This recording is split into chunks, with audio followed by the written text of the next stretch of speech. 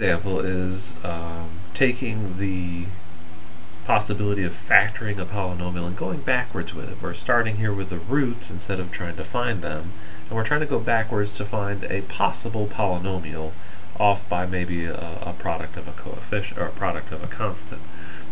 So here we're given that there's two roots, -2 and 1 plus 3i.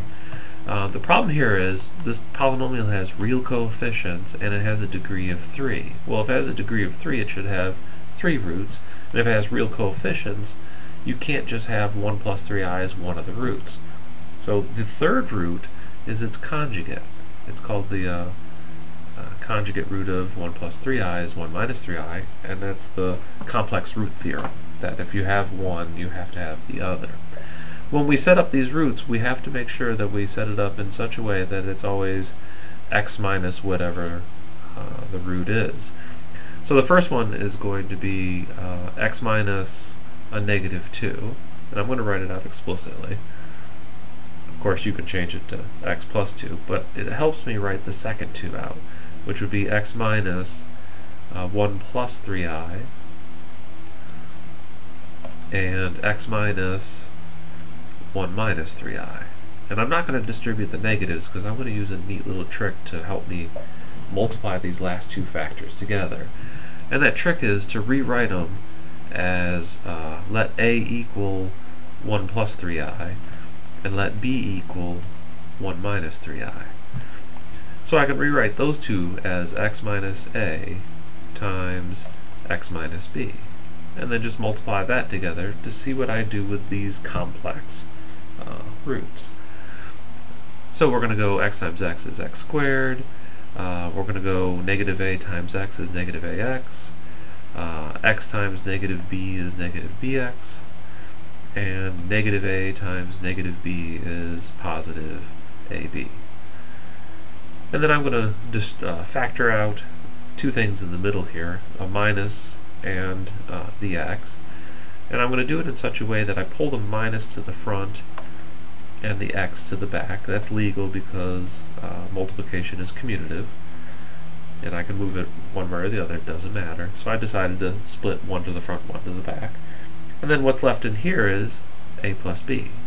So if I want to find the product of these two binomials, ugly as they are, they're still called binomials, all I have to do is find the sum of my two complex numbers and the product of my two complex numbers and just substitute the answers into those two locations. So first off, let's find a plus b. A is 1 plus 3i.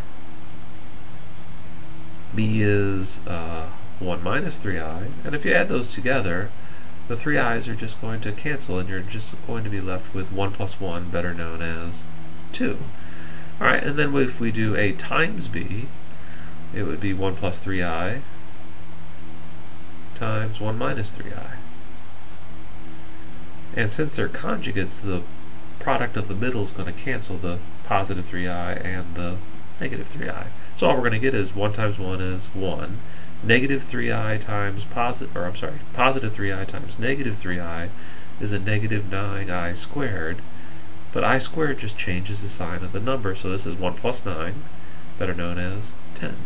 So when I come back to the problem, I can rewrite it as x plus 2 times x squared minus a plus b, and a plus b was just 2, so we're going to get 2x, plus a times b, which was 10. And then we just have to multiply the rest of this out. So we're going to get x cubed minus 2x squared plus 10x